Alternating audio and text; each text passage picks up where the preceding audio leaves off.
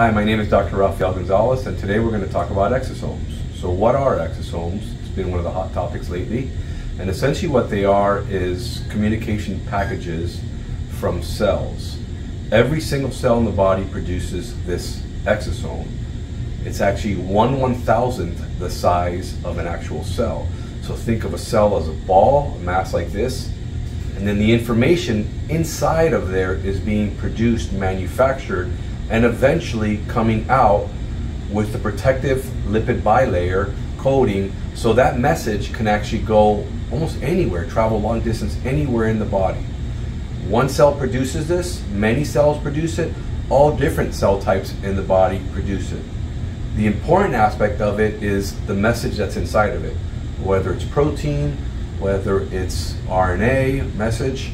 It just depends on what's inside of it and what action it's going to take to another cell. What is it going to do? What is it going to make another cell do? It's a simple mode of communication from one cell to another cell. And it's what makes a change in another cell. Why do we need change? Because remember, the body has to be consistently in what's called homeostasis, consistently balanced. Temperature, pH. When an illness comes in, what do? We try to help it.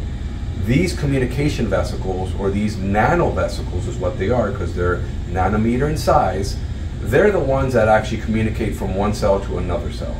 Now, every single exosome in the body is not created equal. They're not all the same. They all have different functions. They do different things. So if you think of an exosome from a heart cell being produced, what is it going to do? It's going to aid in maintaining heart health. So in the context of all exosomes are not the same, think of an exosome in the context of a stem cell. And even in the context of all stem cells, they're not all the same. It depends on the way you manufacture them, the way you tell the cell what to produce. It's the same exact thing as you eat something, you feel good, or you eat something unhealthy, you feel bad. So when the way you feed these stem cells to produce these exosomes are key in making sure that you obtain the correct exosome to help heal and to help repair and to help make you feel better in general. Thank you very much. This is just a quick on exosomes today.